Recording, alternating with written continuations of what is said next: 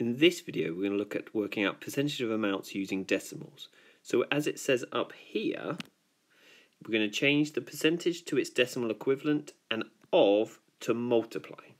So the first one is 13% of 4,300. So 13% as a decimal, well that's 0.13. Of becomes multiply, and then 4,300 stays there. So putting it into our calculator, we would get £559. What about the second one? 56% of £28. So we've got to change the percentage to a decimal, so 0.56. Of to multiply, and we're multiplying by 28. And that would give us, if we put it into our calculator, 15.68.